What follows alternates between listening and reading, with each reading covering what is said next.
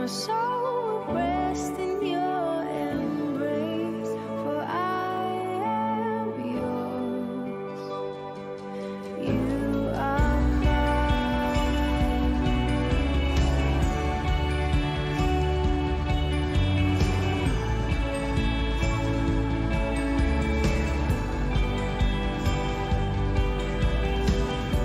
Your grace abounds in deepest waters.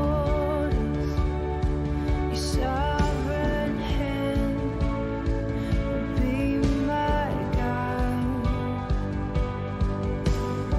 My feet may fail and fear surrounds me. You've never failed, and you won't stop now. So I will call upon your name and keep my eyes above the waves. When oceans rise, my soul will rest in your embrace, for I am yours, and you are mine.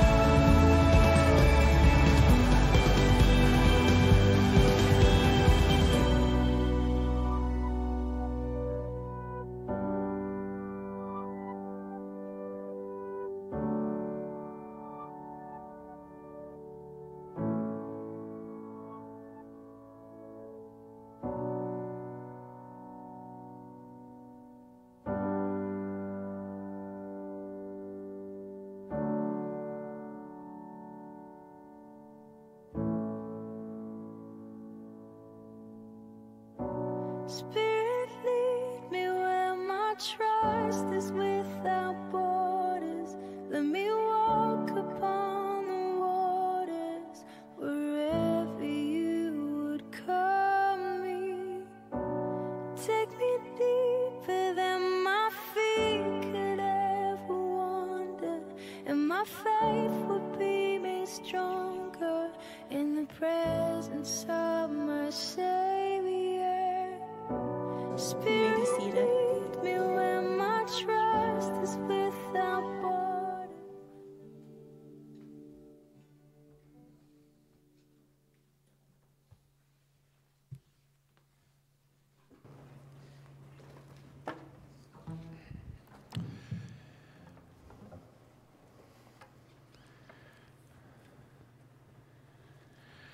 Good morning, everyone, and it is want to welcome everyone to Livestream who are here. It is a rainy, nasty day this morning, but it is New Year's, and 2020 is officially behind us, and our God is still God, and we just want to worship and serve Him. I need to explain a few things this morning. Normally, we would have communion this morning. We will not. I found out around midnight last night that I may have been exposed to somebody who has been exposed, which is pretty much every one of us now, but it's a little bit closer than we're comfortable with. So my family's not here. We're going to be quarantining after this is over. I've kind of stayed in my corner over here to the side by myself, and but we wanted to really keep things tight and clean here at Trinity so that everybody feels welcome. We have been able to keep any spread from the church. There has been none, and I just want to thank you all for that. But it's with a heavy heart that it has been an incredibly hard week for this church. Wayne Hackney passed away from complications due to COVID this week, and our hearts are with Dottie. It's just been a really, really hard week. Donna Ireland is in the hospital now. They do not think she is going to make it. On Monday, they're going to have to make a decision as to what to do. So please just keep praying. God is a God of miracles, but COVID has been a lot closer than it had been in the very beginning, and we're just going to continue to be cautious. We're going to continue to pray for one another, be here for each other through it all. So let's start off with a word of prayer, just because my heart's with Dottie and the Irelands. So let's pray. Father, I thank you that you're a God who does not leave his children alone, especially in times of like this.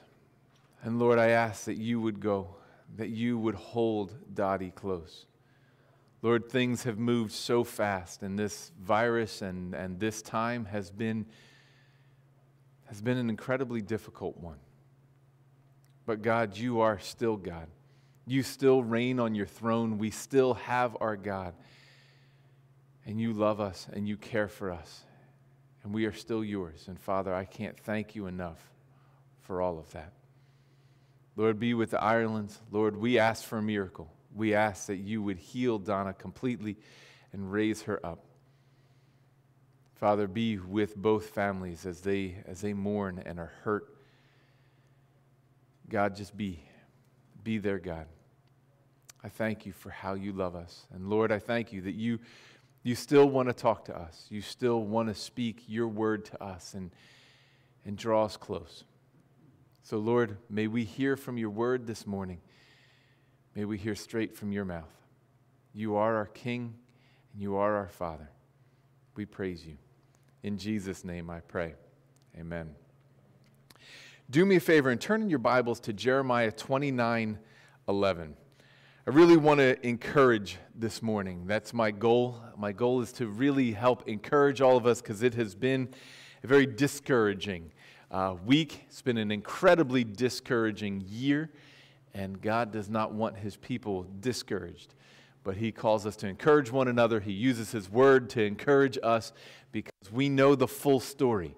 If we take these little glimpses of what's going on, we can really lose sight of the big plan that God has. And so I want to talk to you about what his plan is. It's so easy to be caught up in what's happening with Wayne and with Donna and with all of our present circumstances. I know coronavirus, it almost seems like the virus is the least of our concerns at this point. You know, with all of the other things that are going on in people's lives. This has just been, if you didn't even have the virus, this would have been an impossible year to begin with. Throw this on top of it, and it has been really, really hard. But if we have our eyes and blinders on and just focus at that, then we completely will lose sight of all that is going on. So I want to take the blinders off this morning. I want you to take a deep breath and know that God still speaks, and God still speaks to his children. So Jeremiah 29:11. It is probably almost everybody's favorite verse. But before we get there, I have to read verse 10, and we're going to go through verse 13 and part of 14. So listen to what God's word says here in Jeremiah 29:10. This is what the Lord says. I always love those passages that start that way because my ears perk up and I say, okay, this is really, all of Scripture is God-breathed, but when you hear those words, it just does such good to my heart. This is what the Lord says. When 70 years are completed for Babylon, I will come to you and fulfill my good promise to bring you back to this place. For I know the plans I have for you, declares the Lord. Plans to prosper you and not to harm you. Plans to give you hope and a future. Then you will call on me and come and pray to me, and I will listen to you. You will seek me and find me when you seek me with all of your heart. I will be found by you, declares the Lord. I want to tear this apart a little bit at a time so that we can get the full grasp of what God is saying here. I do love that it's God says, listen, just this is what I'm saying. I'm saying this to you. I have a plan. I have a plan for you, declares the Lord. We have not gone off the map. We have not somehow fallen off the edge of the cliff, that God was surprised by this virus, that God was surprised by anything that has happened in your life. None of that. God has a plan. But before we get to that verse, that part where we all want a plan that is good, one that will prosper us, and one to give us hope and a future, those are the ones we cling to. We put them on our bumper stickers. We have them all over the place. I think probably the more encouraging part is what he says beforehand. Remember, this is a prophecy passage. This is in Jeremiah. He's talking about the captivity that the people are in Babylon. They are captured, they have been taken away, and God is promising to bring them back, that they might follow him and that they might hear him. But the first thing he says is this, is when 70 years are complete, I will come to you. That, to me, is the most encouraging part of all of this. Not just that God has a plan, but that God has come. That God will come to us. That God has come, God is here, and God is coming. Remember, we talked about prophecy. I need you to put back on your prophecy hat to remember what prophecy is. Prophecy was God speaking to people specifically about a time and event that was happening there. And it was to encourage people and to prepare them for what was to come. But it also gives us a good understanding of the personality of God. So prophecies don't end there. Just like the Word of God did not end when he talked to those people, it was always pointing then to Jesus Christ. The culmination of all of history, of God's plan. When he says, I have a plan for you, that plan was not just to rescue them from Babylon. That plan was Jesus Christ come to set us free, to bring us back. And then prophecy goes even further, and it talks to us today and every generation, because the prophecy is built on the personality of God. And his personality doesn't change. His character doesn't change. So like we talked about, God was a way maker when we looked at his prophecy before. We look at this and we realize that God is a God who is with us. Who his goal, his plan is to be with you. That he has come and he will come and he has come. And what an amazing promise that is. So he starts off by saying, I will come to you. It's not that you will seek me. That's later. It's not that I have this. No, he says, I will come to you. Who does the pursuing? God does. God does the pursuing. He says, I am coming to you.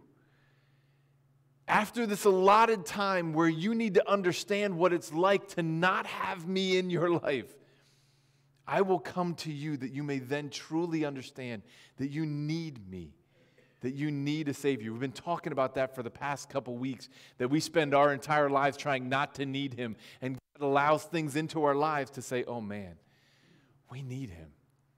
We desperately need him. And so he says, I will come to you. Highlight that part of the verse. Circle it. And then he says, and fulfill my good promise to bring you back to this place. That he fulfills his promise. He doesn't forget. It's so easy, and so many times we treat God as if somehow he forgets what's going on. He's not like us. We forget. He does not. And he says, I will come and I will come to you, and I am bringing all of the promises, all of the things that I said would happen, they're here. I'm giving them to you. That's who I am. That's his personality. God has never, ever let one of his promises fail. We can stand firm on those promises like a rock underneath our feet. And as we walk into 2021, if you do not understand that, and you are walking into 2021 with the mentality that somehow God may not be here, that God may have forgotten, that his promises aren't really sure, they're just hopeful things, then I'm sorry, you're not on very steady ground to begin with. And we need to get on that steady ground. And that steady ground is to trust in the promises of an amazing God who says, I am coming. I've come for you. And then he continues with our favorite part. For I know the plans I have for you, declares the Lord, plans to prosper you and not to harm you. Man, highlight that part. How many of us are like, what are you doing to me? How often do we do that to God? God, why me? Why this? Why now? Why? He says this is not to harm you. His goal is not to hurt you. His goal is not to harm you. His goal is not to punish you. I've said it 1,000 times. God is not a God who is seeking to punish. He is a God who is dying to forgive. You see that play on words? The die to forgive? That was cool. That's my, claim to fame. But he's dying to forgive. He's not a God who's out there to harm you. He's not this mean, angry God who is looking to punish. No, he's looking to save. He's looking to redeem. He's looking to bring back. That's what he's telling you. He has a plan to prosper you, not to leave you hurt and wounded and destroyed. Yet we walked out of 2020 and a lot of people were like, God, where are you? He's right here. And now he goes on.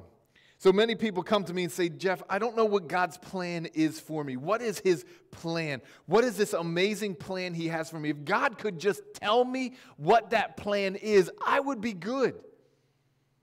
He does tell us the plan. That's what 12 is. His plan is this, that we will call on him and pray to him, and he will listen, and we will seek him and find him when we seek him with all of our hearts. His plan is, verse 14, I will be found by you, declares the Lord. That is the plan of God. God's plan, all that is going on is God's plan to bring us to him. That's what this is all about. His amazing plan is that we would seek him and find him. He is not lost. We read this as if somehow God is hiding. This is not a cosmic game of hide and seek. This is God who has not hidden himself from man, but man who has walked away from him. He is the one who seeks after us. In Romans 1, it says that no one seeks, not even one. That we don't seek him. Why does it start off there? It says that he will come to us. We then will be able to look for him, to seek him. We will then be found, and we will find him. I love how he talks. That this is his plan. His plan is that we will be able to be with him, that we will find him when we seek him with all of our heart. So let me ask you, what is your plan for 2021? Do you have a game plan? It's dangerous not to. It's dangerous to just allow life to lead you instead of living the way God has called you to live and having a plan. So turn in your Bibles over. We're going to jump back into this, so keep a finger in Jeremiah. But we're going to go to Matthew. And turn to your Bibles to Matthew 13. This is where we are and know the Word. And it's one of my favorite parables Jesus tells. And it's the one he explains so clearly. It's the parable of the sower. And let me read it to you. It says, that same day Jesus went out of the house and sat by the lake.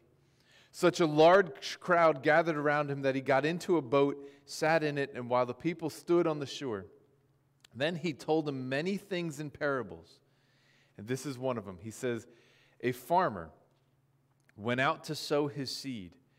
As he scattered the seed, some fell along the path, and the birds came and ate it up. Some fell on rocky places where it did not have much soil. It sprang up quickly because the soil was shallow, but when the sun came up, the plants were scorched, and they withered because they had no root.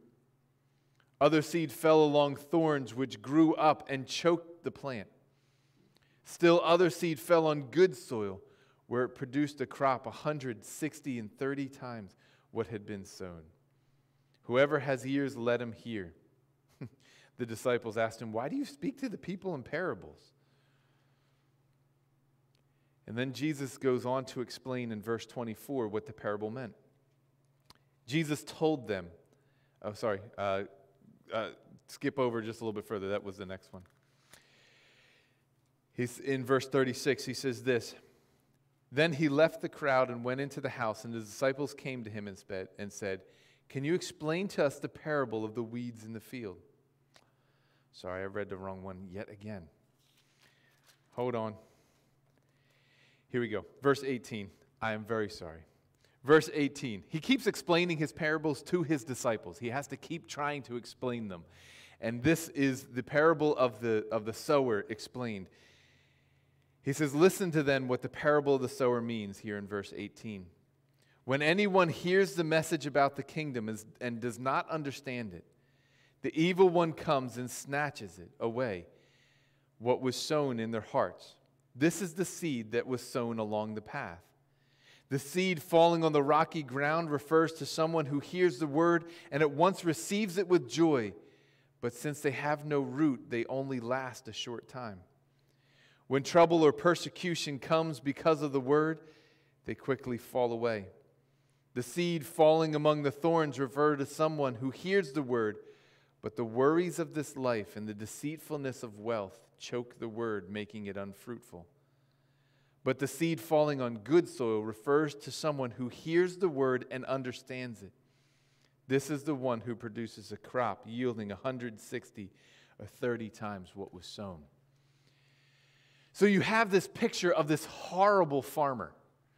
This is not a good farmer. Farmers do not just take their seed and go, woohoo, throw it everywhere. The people understood what was happening.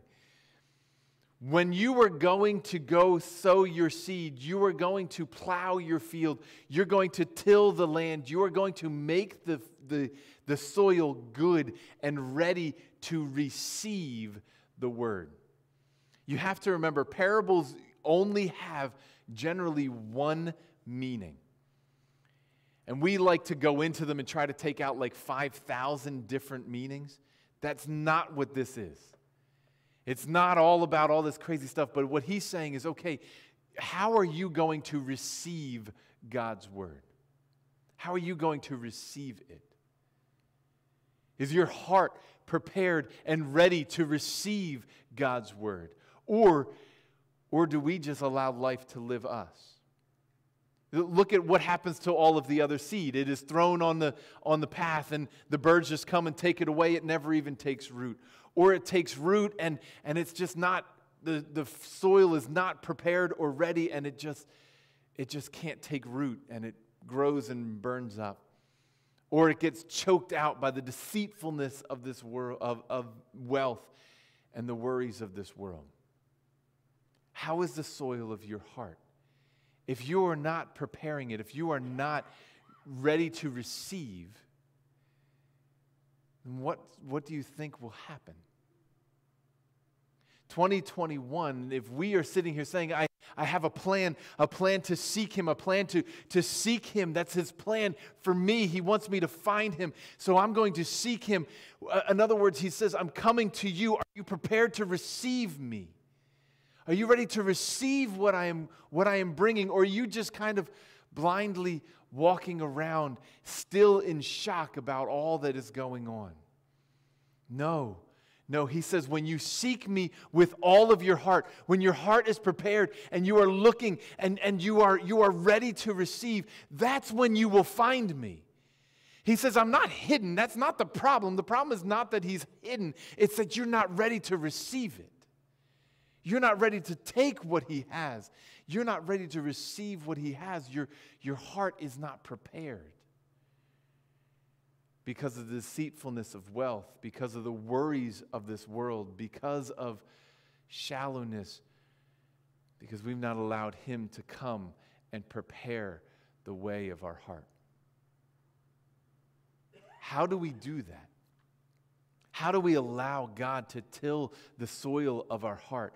Because we understand in Jeremiah that we need to be seeking him. We see in Matthew to seek first the kingdom of God, and all of these things will be added to you as well. And we see in Scripture all the time this seeking, this looking for God, this ability to stop and receive when he comes. That's what we mean when we say seek him. It's not, like I said, looking under every rock to try to find him. No, it's being ready to receive what he says. And so he says, when you're able to seek me with all of your heart, then you will find me. And I love that he declares, I will be found by you. That's my plan. This whole thing is all about you and me being together. That's what it's all about. But what is the soil of your heart? What is going on in there? Is it ready for him? Is it ready to be in that relationship, or is it shallow? Is it hard? Is it ready? And that's what we really need to talk about a bit this morning.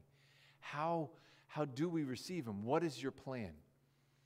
Your plan should include 5 different pieces. How that looks, I don't know, but I'm going to show you 5 different pieces. 1, God's word. If you are not spending time meditating on his word, reading God's word, you will not have your heart ready. Because what he is saying in this parable is very simple. He says the word is given to you. The word is Jesus. The word is his plan. The word is him. God's word speaking to you. He wants you to know him. He has written it down. All scripture is God-breathed. We need to be in his word. We can't just say, okay, well, I'll come on Sunday and I'll hear. And that's all good. If you are not reading God's word, you will not have a depth of soil. You need to be reading God's word, because as you till it, he begins to repeat things to you constantly. How many of you have gone into Scripture and you were reading Scripture that week, and then Sunday you come in and the pastor comes up and says something that has something to do exactly with what you were reading? That was God preparing the soil of your heart. But you can't do that if you're not in his word. We do this to ourselves all the time. We say, oh, you know what? Yeah, it's been a busy, crazy week. I haven't spent any time in God's word, but I'm going to hear it when I come in on Sunday. Well, you're only going to get this much when God has prepared you for this much.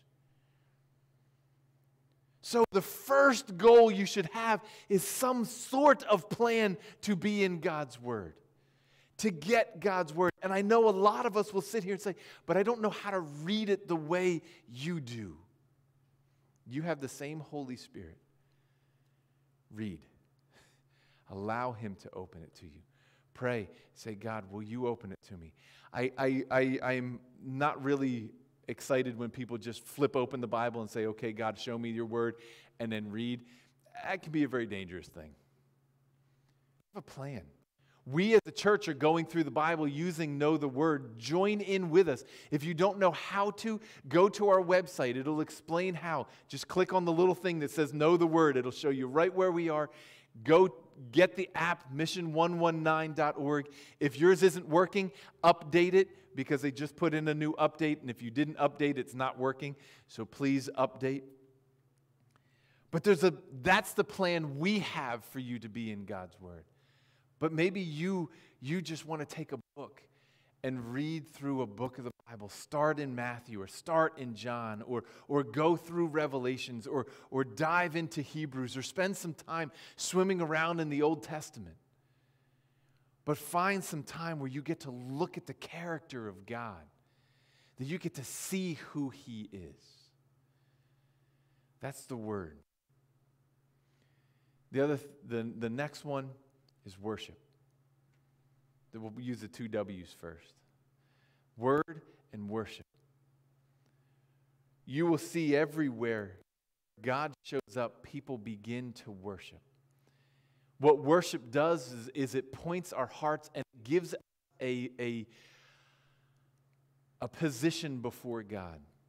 We bow our hearts all day long to many things. We worship a lot of stuff. Anything you're like, ooh, that's worship. What worship is us intentionally bowing our hearts to Him.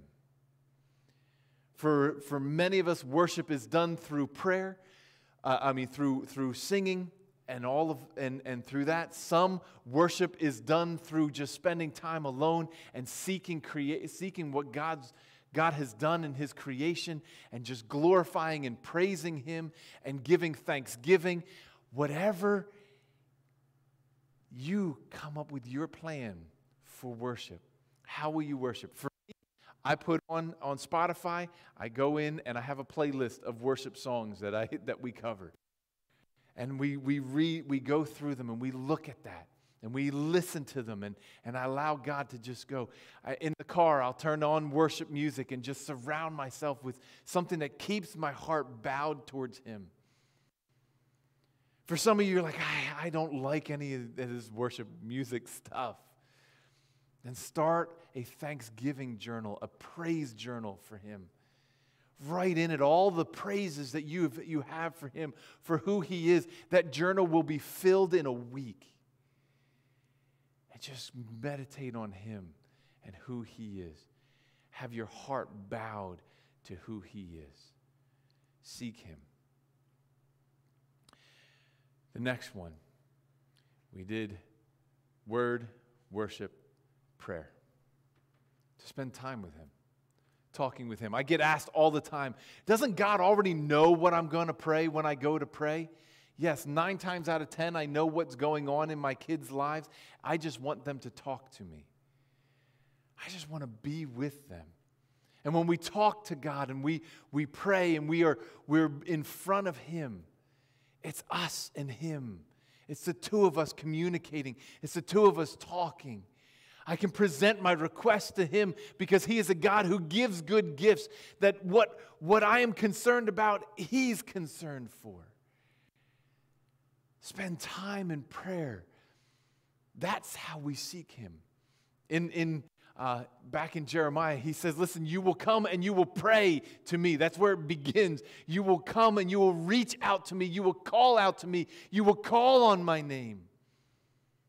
I'm right here. But you will call. You will have your face turned towards me. And you will call on me.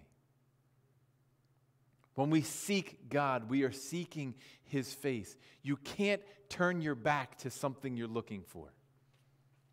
Does that make sense?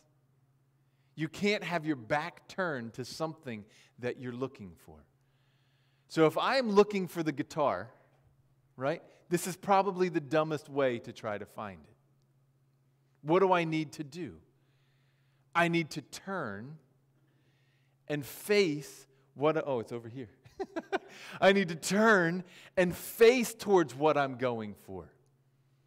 I need to turn towards it. What prayer does is it turns us towards Him. What worship does is it turns us towards Him. It aims us the direction our hearts need to go as we seek Him. When we read God's Word, it turns our hearts towards Him. Another thing that we need to have in our action plan is fellowship. Time together with people who are good for you, who will point you to Christ. Not just fellowship, not just getting together with people, but getting together with people who are brothers and sisters in Christ, who when you talk about the things of God together, you can edify one another, encourage one another, and press each other together. This is why small groups will continue to be a big push here at Trinity. We need to be getting together. COVID has made it almost impossible to do this consistently and well. But we still have a telephone. We still have the ability to Skype one another, to Zoom, whatever. We have thousands of different ways to continue to encourage and be with one another, to fellowship together, to come together. Because I know the thing that points me the closest to God are the people that I'm surrounded by. My wife will tell me when I'm heading off on a wrong direction, she'll point me in the right direction. My mom and dad, who live literally next door to us, if I'm losing sight, are constantly there to keep pulling back on. Friends, surrounded by people who are like, oh no, Jesus, oh, Jesus. And throughout the week, we can forget. We need one another. We need each other desperately. Another thing we need to do is to serve. Serving brings our hearts in line with Him. Because Jesus didn't even come to be served, but to serve. That we are to imitate Him, that we are to do what He does. But one thing that serving does so incredibly well is it takes our eyes off of ourselves and allows us to see people and to see the world as God sees. When I am serving only me, I cannot see the world correctly.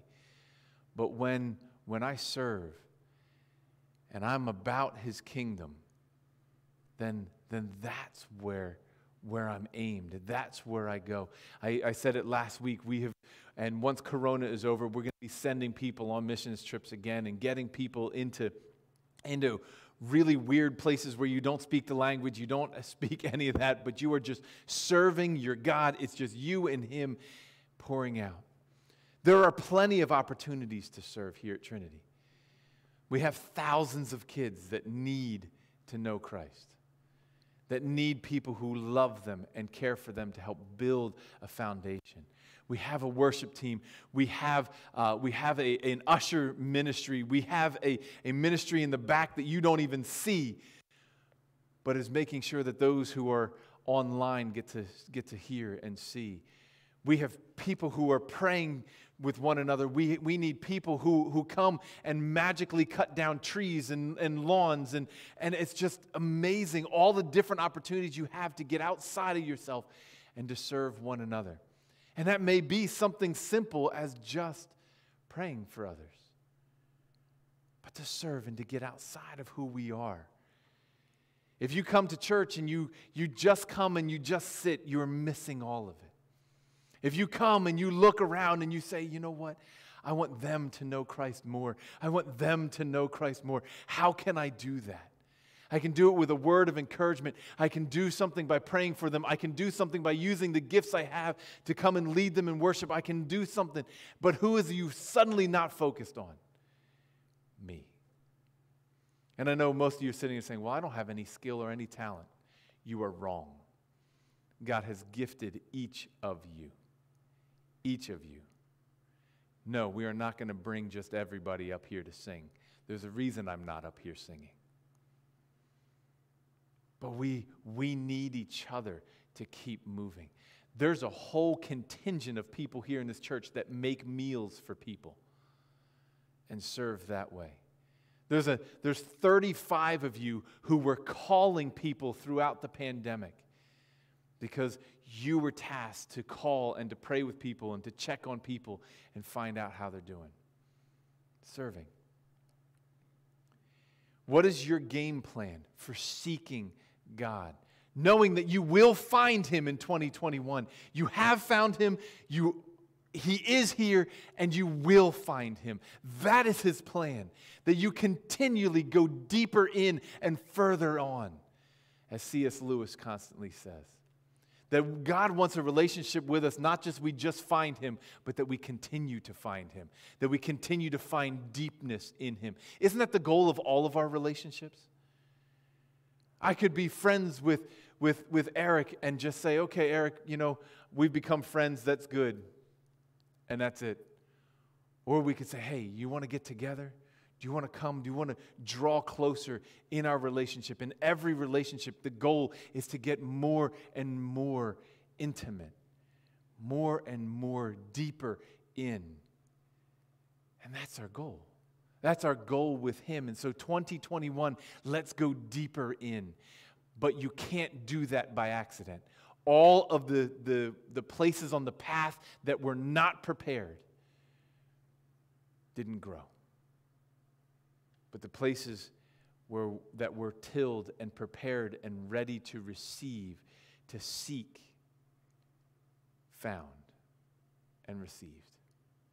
And this morning, I pray that you begin a plan, and I would write it down. Write the 5 things: word, worship, prayer, fellowship, and service. Write those 5. Have a plan for every piece of those so that it is well balanced. Some of you are very good with fellowship and worship, but not very deep in His word or prayer. Well, let's spend time working on that. And if you need help, that's what we're here for. Come and see me. Come and see the elders. Come. We will walk each other through this, that we might have a chance to grow deeper in as we seek God. For He has a plan for you, to prosper you and not to harm you. Plans to give you hope and a future. And that plan is Him. That plan is a relationship with Him, that you will find Him, declares the Lord. Let's pray. Our gracious Heavenly Father, Lord, I thank you for your goodness and your mercy. Lord, I ask that you would protect everyone here. Lord, it is a frightening time. And Lord, I thank you that you have been so good to your children. You are an amazing God. Lord, will you help us draw closer to you? Help us to seek you, knowing that your plan is that we will find you. You're an amazing God, Lord. We praise you. In Jesus' name I pray. Amen. Last thing I want to say before we go is live streaming will start at 9 o'clock from now on. So if you are at home, live streaming is going to start at 9 o'clock. We're going to do the worship time. Everyone's been clamoring for it. They say it's not fair. We really want worship. It's going to be a little hairy in the beginning as we get used to it and get good at it, just like everything else we've started. So bear with us. But if you are home and live streaming, start listening now at 9 o'clock instead of 9:30. And we will all be doing this together. So very good. Worship team, will you come up and close the service?